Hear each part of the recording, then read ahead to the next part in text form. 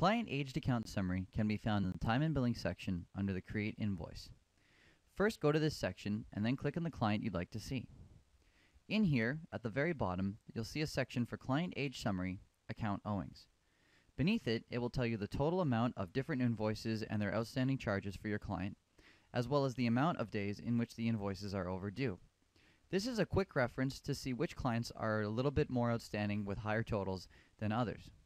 For more detailed information on this, head over to the View AR section and run a report based on the options you would like to see.